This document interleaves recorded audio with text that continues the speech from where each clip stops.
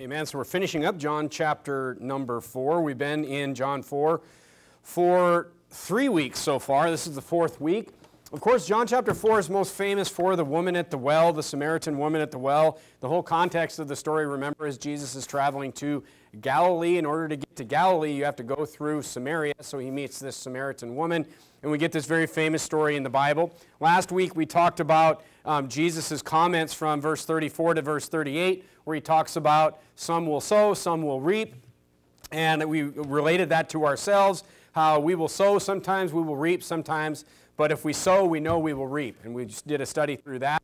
It's interesting, though, because if you look at verse 39, we actually see a perfect example of exactly what Jesus is talking about in the previous verses of sowing and reaping, because the Samaritan woman, she actually goes to town and she tells people about Jesus. She tells people that she's found the Messiah, and some people believe right away. So she sows and she reaps at the same time, but some people didn't believe until Jesus stayed and talked himself. If you look at verse number 40, it says, so some people didn't believe. So what was she doing? She was just sowing in that case. That's somebody that you give the gospel to, and they're still thinking about it. You've got them thinking about things, they're seeking, but they just need to hear more. Maybe they need to hear from somebody else. They need to hear it again, whatever. We'll talk about that in a few minutes too. But look at verse number 41. In verse number 40, it says they wanted him to stay. So when the Samaritans were come unto him, they besought him that he would tarry with them, and he abode there 2 days. So Jesus stays there 2 days and speaks to all these people that came from town. And then look at verse 41. It says, and many more believed because of his own word, and said unto the woman, now we believe, not because of thy saying, but for we have heard him ourselves, and know that this is indeed the Christ, the Savior of the world. So some people needed to hear some more. So some people, the woman at the well, she went to town and she told people, and she did sowing and reaping right there. Many people believed on him just on her word. But then Jesus had to come and do the reaping for a lot of people.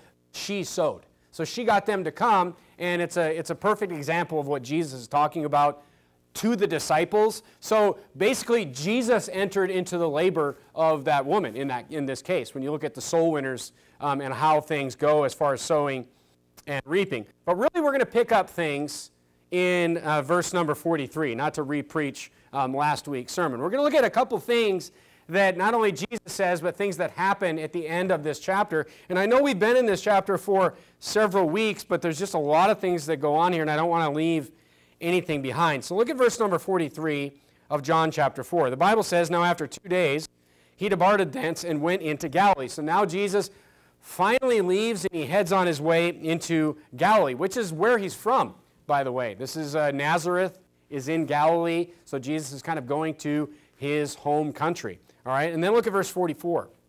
It says, for Jesus himself testified that a prophet hath no honor in his own country. Now, in John chapter 4, the Bible doesn't really elaborate on this comment that he makes. So this is one of the nice things where we have other gospels. We can go and we can look at where Jesus says this again and kind of see what he's talking about in a little bit more detail. Turn to Mark chapter 6. So the first thing I want to point out this evening is I want to kind of cut up what Jesus is talking about in this verse where he said that a prophet hath no honor in his own country. What is Jesus talking about, and how does that apply to us? Look at Mark chapter 6 and verse number 1.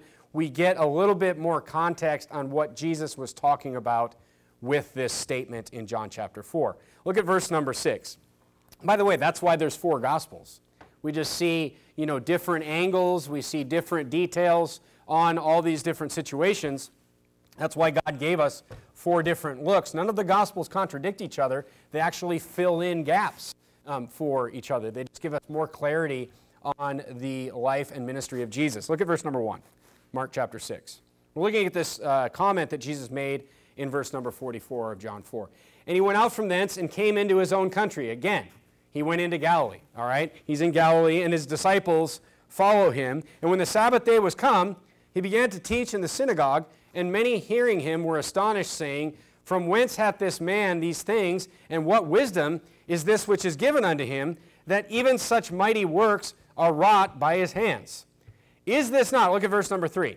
So they're astonished that this is happening, and then look at what they say. Remember, these are people that know who Jesus was when he was growing up. Jesus didn't start his ministry until he was 33 years old. He was 30 years old, sorry. He lived for 30 years before he started anything in his ministry. If you remember John chapter 2, right before he turns the water into wine, his mother comes up to him and says, they have no wine. And what does he say to her? He says, my hour has not yet come.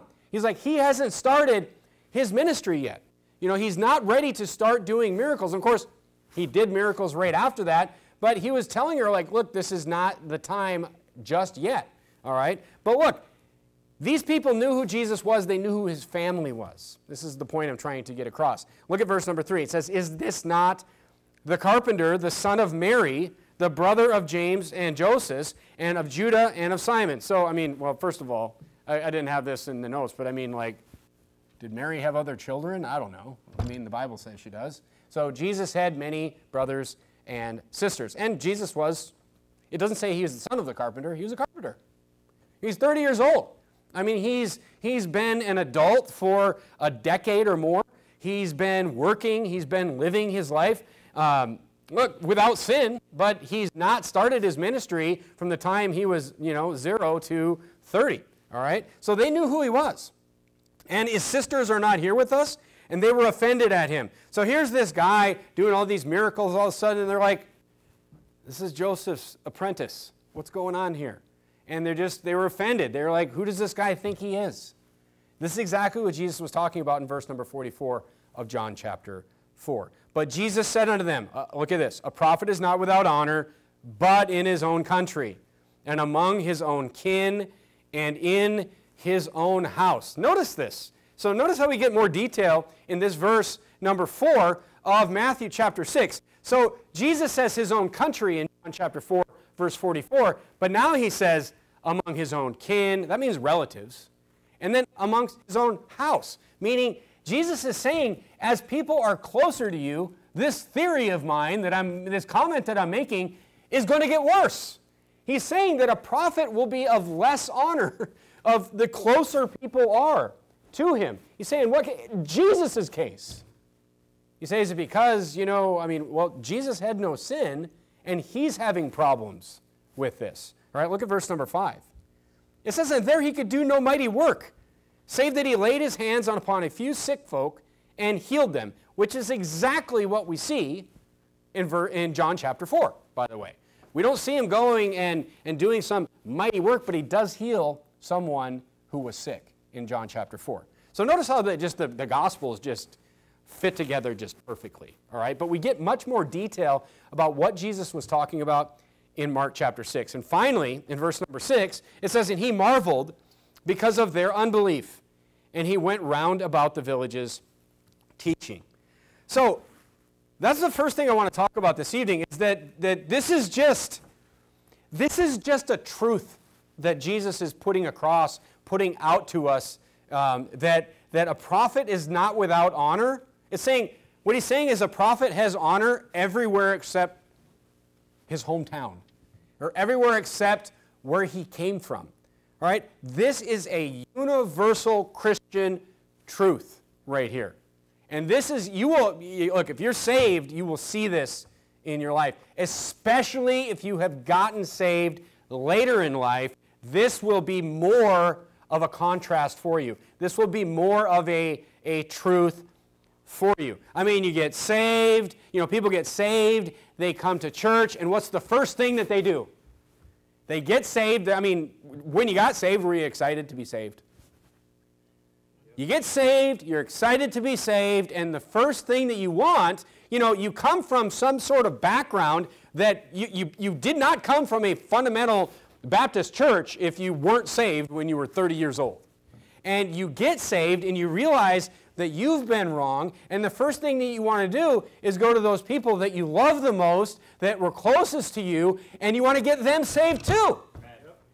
And look, there's varying levels of success here. Some people have little to no success. Some people have a lot of success. That's not the point of this, but the point is that many times when you are not successful, especially, people will just not listen to you because they're from your own house, because they're from your own town. Because they'll be like, who's this guy? I've been going to school with you for 20 years. What happened to you yesterday? You know, they're going to have the same attitude towards you that they had towards Jesus. Look, and it's worse for you because you're not sinless like Jesus was. So they're going to look at you, and especially if you're actually making changes in your life, they're going to look at you and they're going to be like, hey, you know, who do you think you are? You clean up your life a little bit and now you think you can tell me about the Bible? I mean, you're going to have difficulty. It will have. Jesus is telling this. Jesus grew up. He shifts into the ministry, and he has trouble with this. Even though, even before he was in the ministry, he was without sin. He didn't even have a foolish thought.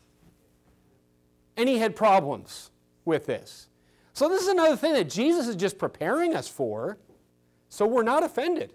I'm really glad that Jesus and the Bible and the Word of God puts these types of things in the Bible just so we can, I mean, these are things that are proofs to us. I'm not happy when these things happen, but it is a proof that the Bible says these things. You're like, wow, the Bible's a miracle. Wow, the Bible, how did the Bible know that would happen to me? How did the Bible know that I was going to deal with this? So there's 2 points that I want to make to you on just this point on why Jesus brings this up. Why does Jesus say this for us? The first thing is this: it's hard to be without honor. It's not an easy thing to go through. You say, I don't care about what people think about me. Everybody says that. Nobody really feels that way. Myself included. I mean, everybody feels that way. Either, you know, especially amongst people that you have known for years, yea, sometimes decades of your life, the majority of your life. In the case of getting saved later in life, you got saved in your mid-30s or whatever, like I did. I mean, it's gonna bother you. It's going to bother you that you are without honor to people that you have known for your entire life. Because guess what? Most people care what other people think. It's a natural thing. It's a natural thing. But I mean, many people say they don't, but most people do. That's really what it comes down to. The people you knew from before are going to have many times a hard time listening to you. This is what Jesus is saying. All right? And you say, why is that? You say, why is that? Well, I think it's because people just have a difficult time changing. People just have a difficult time changing their mindsets. People have a hard time forgetting things. People have, you know, and I don't want to preach sermons that I'm going to preach in a few weeks, but people kind of have set ideas, and it's hard for people to get out of their set ideas. So the first thing is that it's hard to be without honor, and Jesus is kind of warning us here. Jesus is saying, look, you know, they hate you because they hated me. It's the same type of theory. He's telling us this so we won't be offended. He's like, this is going to happen to you. I'm without sin. It happened to me. Don't be surprised when it happens to you, because you know, you're not without sin. All right? So people might actually have reasons to look at you and say, oh, you think you're some Christian now? I knew you back when you were doing whatever, you know? I mean, so look, it's a hard thing, but the next point I want to make, and another reason I believe Jesus tells us this, is because it is hard for you to testify, to spread the gospel, to be that witness to people from your own country. Because that's difficult, your testimony is so important going forward. And that's really what, you know, I want to drive home to you this evening, is that your testimony is so important as you leave the old country and you go into the new country. Your testimony matters, folks. So look, start building, you know, once you get saved, you need to start building that new country, that next country, that country that's outside your own country. Where what? Where you do have honor. Where people do need, you know, people do know you as different in that next country. And look, you not only need to build that, you know, build that testimony in that outside country, but you need to hang on to it. It's super important. This is a problem. This is a problem with people that want to be two different types of people. They want to be church people, and then during the week, they want to be in the world people. This is a problem because they want to act a certain way at church. They want to act like the Christian at church, and then throughout the week, they want people to just think they're just like them.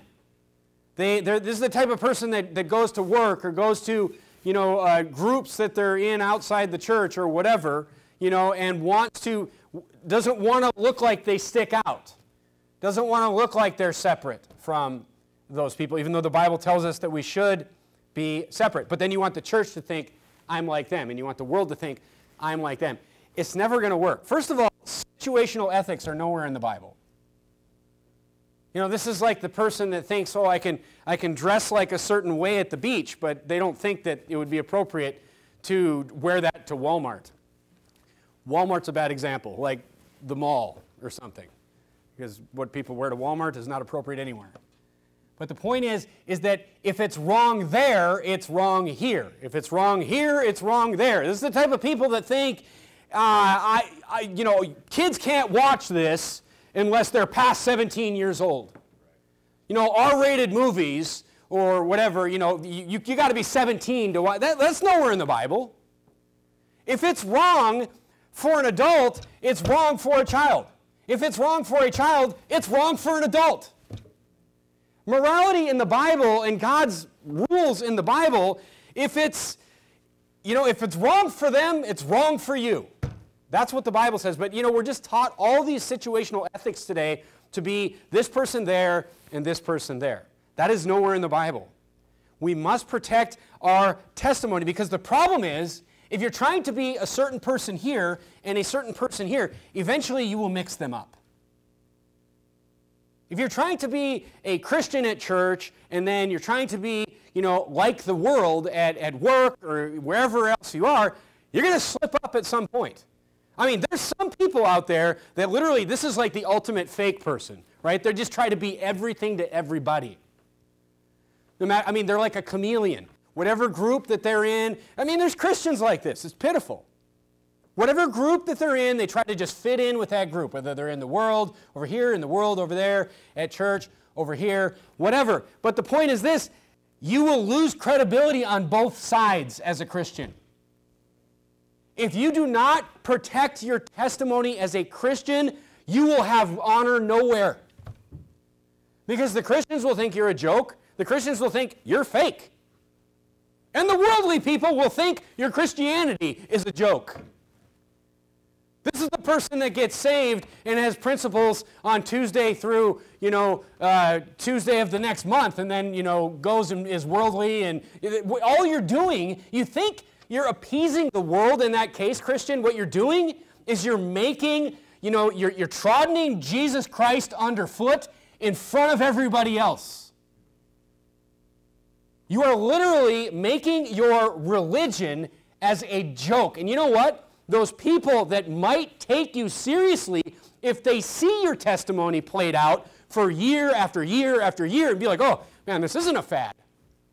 And he is serious about this. Look, it takes time. It takes time, and it takes consistency. That is the best opportunity many of these people that are close to you are going to have to finally realize that maybe there is something to this. But that takes time. That takes time. And look, overall, many of the people close to you just may never show honor, but at least keep the honor in the next country that you go to. Protect your testimony. The Bible says in Proverbs 22, a good name is rather to be chosen than great riches. Guard those riches. They're important. Once they're lost, it's really hard to get them back. Guard your testimony because you may have no honor in your own country, but at least you'll have honor in the country that you're going to. If you're fake and you're trying to play both sides, you'll have no honor anywhere. Protect your testimony. And then you'll have honor everywhere going forward. That's the nice thing about it. And guess what? This idea is much easier for the second generation. it is much harder for the people that leave the old country. But guess what? For our children, for the next generation, they're going to have honor they're going to have honor in our country, in the country they go to. They're going to have honor there. I mean, it's hard. It's hard to go through that, but Jesus is telling us, hey, even I went through it. Turn back to John chapter 4. Turn back to John chapter 4. I mean, the old country, and here's another thing. Don't look back on the old country and lament it. And look, I catch myself doing this. Don't look back on the old country and lament it. And lament that you don't have that honor back there. We're supposed to look forward and move forward in this Christian life. Look at John chapter 4 and verse number 45. Now we see a story where Jesus does a miracle here, and I want to show you some things that will help us to pray better and more effectively this evening. Look at verse number 45. It says, when he was coming to Galilee, the Galileans received him, having seen all the things that he did at Jerusalem at the feast, for they also went unto the feast. So Jesus came again into Cana of Galilee, where he made the water wine, and there was a certain nobleman whose son was sick at Capernaum. And when he heard that Jesus was come out of Judah into Galilee, he went unto him and besought him that he would come down and heal his son, for he was at the point of death. So his son didn't have a flu or a cold. His son was about to die. Look at verse number 48, though. I have verse number 48 like circled in my Bible because this is kind of a prophecy right here. All right, in verse number 48. I mean, it's a prophecy that is quickly fulfilled. But look at verse 48 where it says, then Jesus said unto him, except ye see signs and wonders, ye will not believe. And I mean, if you just read through this real quick, you kind of miss this. But look at verse 48 where Jesus tells this man, unless ye see signs and wonders, ye will not believe. So what does he mean by believe there? I'm going to explain that to you. Look at verse 49. The nobleman saith unto him, sir, come down ere my child die. He's asking him, come save my child. Verse 50.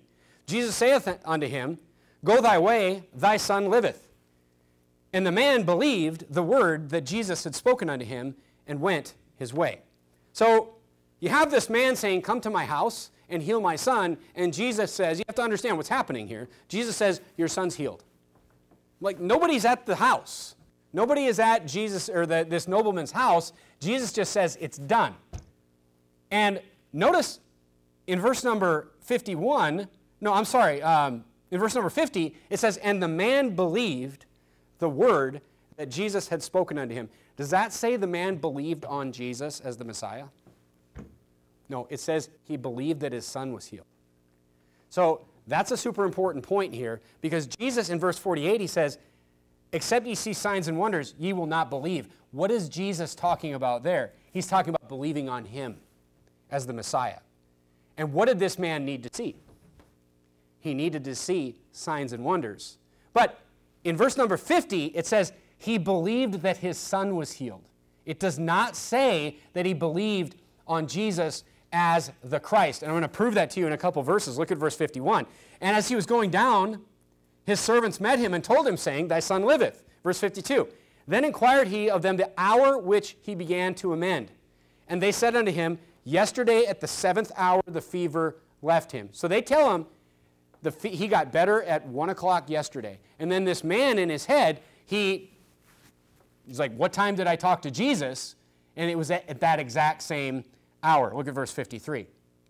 And so the father knew that it was the same hour. So, are you seeing the picture here? Basically, Jesus says, your son is healed, and the man starts going home. And the servants meet him, and they say, your son is healed. Your son is healed. And he said, what time was he healed? And he said, I mean, it must have been a decent, a day's travel or whatever to his house. And they said, he was healed yesterday at 1 o'clock, which is exactly the same time that Jesus said, your son is healed. So then he knew that it was Jesus for sure. And then look what it says. It says, in that he knew it was that same hour, and that Jesus said unto him, thy son liveth. And look at this. And himself believed, and his whole house. Believed what? Now they believed on Jesus Christ. You see that? That's the prediction from verse number 48. Jesus says, you won't believe on me until you see signs and wonders. So what does he do? He does signs and wonders, and he believes on them. So Jesus basically calls it in verse number 48. I mean, that's a great proof that Jesus is God again. But he calls that this man would not believe on him until he did this miracle.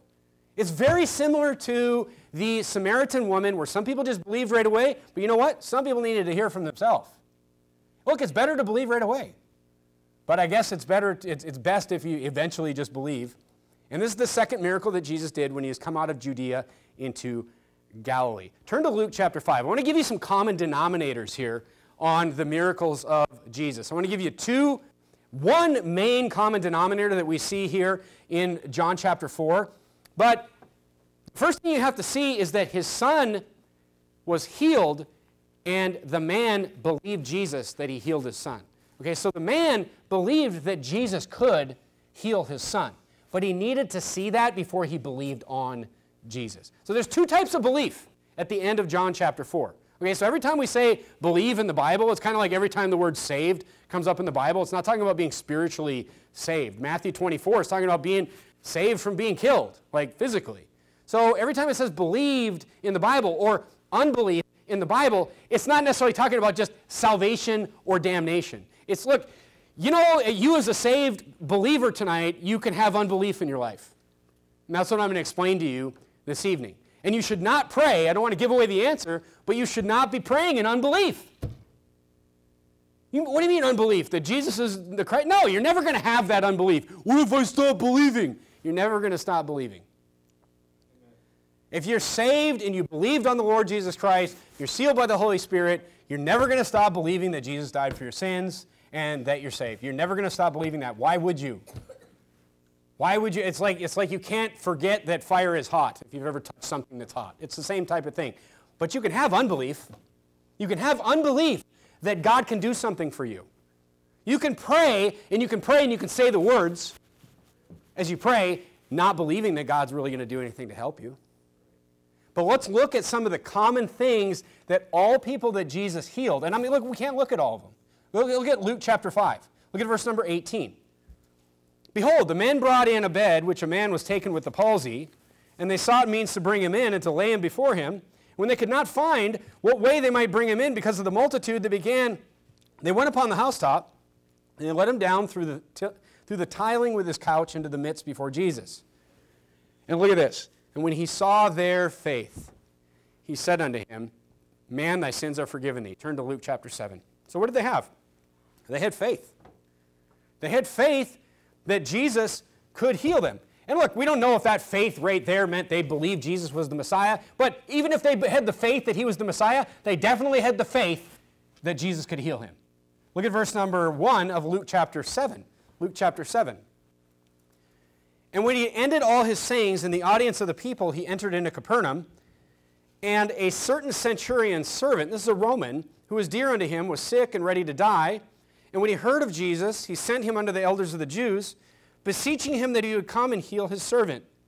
And when they came to Jesus, they besought him, saying that he was worthy for whom he should do this, for he loved our nation, and he hath built us a synagogue. So this is a Roman, but he seems to be a good man. The Jews they're advocating for this person. Look at verse 6. Then Jesus went with them, and when he was not too far from the house, the centurion sent friends to him, saying unto him, Lord, trouble not thyself, for I am not worthy that thou shouldest enter unto my roof. Wherefore, neither thought I myself worthy to come unto thee, but say in a word, and my servant shall be healed. So I mean, at first, if you just glance over this, you could say, okay, the guy wants Jesus to heal his servant, and he won't even go out and personally talk to Jesus. He won't even go. But no, the man was being sincere. The man was literally, he was sincere. He's like, I am not worthy to stand in front of you. I'm not worthy for you to come visit me. He's saying, just say it in a word, and my servant shall be healed. So he wasn't looking for the easy way. He literally just had the faith that Jesus could speak it into happening. Look at verse 8. For I also am a man set under authority, having under me soldiers. And I say unto one, Go, and he goeth, and another, Come, and he cometh. And to my servant, Do this, and he doeth it. So he's basically saying, I know you have, the power to command this servant to be healed. And look what Jesus says. Jesus recognizes this, and he says, Jesus heard these things. He marveled at him, and he turned him about, and said unto the people that followed him, I say unto you, I have not found so great faith, no, not in Israel. He's saying, I see such greater belief in this man than I do in the Jews in Israel. Look at Matthew chapter 9. Matthew chapter 9. Matthew chapter 9, look at verse number 19. So what is the common thing that we see with all of these miracles is that these people at the very least, all of these people at the very least had faith that Jesus could heal them, had faith that he could do it. Look at verse 19. And Jesus arose and followed him, and so did his disciples. And behold, a woman, which was diseased with an issue of blood 12 years, came behind him and touched the hem of his garment. For she said within herself, if I may but touch his garment, I shall be whole. What does that show? That shows that she had absolute faith that all she had to do was touch Jesus and he could heal her. Jesus turned him about, and when he saw her, he said, daughter, be of good comfort. What has made you whole? Thy faith has made thee whole. And the woman was made whole from that very hour. Turn to Matthew chapter 17. So look, folks, I'm going to give you two keys to prayer tonight. And the first one is faith. The first one is belief. Look at Matthew chapter 17 and verse number 14. Jesus actually says, though, that there's two. And I'm going to show you what those two are. Look at Matthew chapter 17, verse number 14. Every single time Jesus healed somebody, the person that he healed had faith that he could do it. And in the case of John chapter 4, the guy had faith that he could do it, and then he had faith on Jesus Christ. He had faith on him as the Messiah. Look at verse 14. When they were come to the multitude, there came to him a certain man kneeling down to him and saying, Lord, have mercy on my son. This is somebody the disciples couldn't handle, and Jesus had to come do it himself. And he tells, this is such a great story because he tells the disciples why they were not able to do it. So you ever wonder, if you're ever wondering, why isn't God answering my prayers? Why am I not able to get God to listen to me? Pay attention here. Look at this, verse 15. Lord, have mercy on my son. He's a lunatic and sore vexed, for oft times he falleth into the fire and oft into the water. And I brought him to my disciples, they could not cure him. Then Jesus answered and said, O faithless and perverse generation, how long shall I be with you? How long shall I suffer you? Bring him hither to me. So this guy brought him to the disciples. They couldn't do anything to help him. And Jesus rebuked. So, we see the problem in verse 18. He was not just a lunatic. He was possessed by a demon. Jesus rebuked the devil, and he departed out of him, and the child was cured from that very hour. Then the disciples came to Jesus apart and said, why could we not cast him out? And Jesus said, what? Because of your unbelief. Verily I say unto you, if ye have faith as a grain of mustard seed, ye shall say unto this mountain, remove hence to yonder place, and it shall remove, and nothing shall be impossible unto you. It's interesting because this is a hard thing to do. You say, oh, this is easy. All I have to do is just believe that Jesus can do anything. It's a hard thing to do. Because tell me that you don't say prayers in unbelief. Tell me that when you say a prayer, there's not, when you're asking for something, even if it's something that's good that you think God would want, tell me that there's not a part of you sometimes that says, man, is God really going to do this for me? Can God really do this for me? This is exactly what the disciples were dealing with. And then look at verse 21. He says, howbeit this kind go out but by prayer and fasting, but they were praying in unbelief. So if you look at verse 50 of John chapter 4, the first belief the guy had was the belief that God could heal his son. Jesus said unto him, verse 50, go thy way, thy son liveth, and the man believed the word that Jesus had spoken unto him. What word? That thy son liveth. And he went his way. He just believed that Jesus could do it. And then he believed that Jesus is the Messiah. So I guess the first question is, do you believe God can answer your prayers when you pray? Or are you praying in unbelief? Don't pray in unbelief. Pray believing that God can answer your prayers. Look, you got to just look at it this way. God may not answer all your prayers the way you want them answered, but he can answer all your prayers. God can do anything that he wants to do, so it makes no sense, even though our flesh and our view of this world has corrupted us, just like it corrupted the disciples, but don't pray in unbelief. Pray in belief. That's the first thing. Pray in belief. And the third one, or the second one is this. He says there's two things, prayer and fasting. But what is he talking about with fasting? So look at verse number 21. It says, howbeit, I'm sorry, I'm still in Matthew 17. He says, howbeit, this kind go out, but by prayer and fasting. So by prayer, where he's assuming that you can believe, by praying, you believe that God can do it, and fasting. What does that mean? Fasting is sacrifice. Fasting is showing sacrifice. Fasting is showing obedience to God. So you need to pray. You need to pray in belief and in obedience to God. I mean, fasting is just one way to show sacrifice and obedience. So the second key to prayer is obedience. So basically, ask in faith all your prayers, and ask in obedience all your prayers. Ask in faith, believing. That's what that means. Believing God can answer your prayer. Don't just be this taker. What does obedience have to do with it? Because I'm going to be this guy that just lives however I want to live, and then when I need to dial 911 to God, I'm going to call him up. And look, that's not fasting. That's not obedience. And look, I have a hard time believing that somebody who's not obedient to the Lord is going to be praying in belief to the Lord. But if you pray in belief and in obedience, this is how Jesus wants you to pray. This was the problem with why they couldn't cast out this devil, because they didn't believe that he could do it. Don't just be this taker in your life. Don't just be this person that's going to take your salvation and think that you're just going to call up God whenever you want in any kind of emergency. You're never going to talk to God unless you need something, first of all. It's kind of like, the person that never calls, his relatives or whatever, and never calls his parents unless he needs money. Don't be that person with God. That's not an obedience. That's not fasting. That's not sacrifice. This is not going to do much for your odds of getting your prayers answered the way you want them answered. This is what Jesus is telling you. Don't be this person that just wants something but gives nothing, is what Jesus is teaching us. Your life should be a living sacrifice in Romans chapter 12. So the Bible here is saying, pray properly. Pray in belief. And look, it would have been better if that guy in John chapter 4 would have just believed that Jesus was the Messiah without seeing anything, without Jesus even having to say verse number 48. But he had to show him a miracle. This is why Jesus did the miracles, because he knew that there's always going to be these secondary people that needed to see the miracles. They needed to see these things in order to have that faith that he was the Messiah. And look, he was willing to do it. But we get some nice application of how we should be bringing things to the Lord in prayer tonight. When you pray to God, look, God can do anything. It doesn't mean he's going to do anything for you.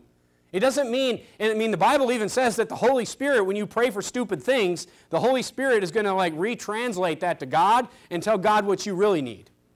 So you may have some problem in your life. This is such a beautiful thing about being saved. You might have some problem in your life and you think, oh, I have the solution. Maybe it's just right for us to pray and tell God the problem and ask him if he can get us out of the problem, instead of coming up with this concocted, cockamamie plan that we think is going to work, that the Holy Spirit has to retranslate to God. Bring a problem to God, believe that he can fix it, live your life in obedience to him as a sacrifice to him, and it's going to work out just fine. That's what Jesus is telling us here. So that's John chapter 4. We made it. John chapter 5, back to Jerusalem next week. Let's bow our heads and have a word of prayer.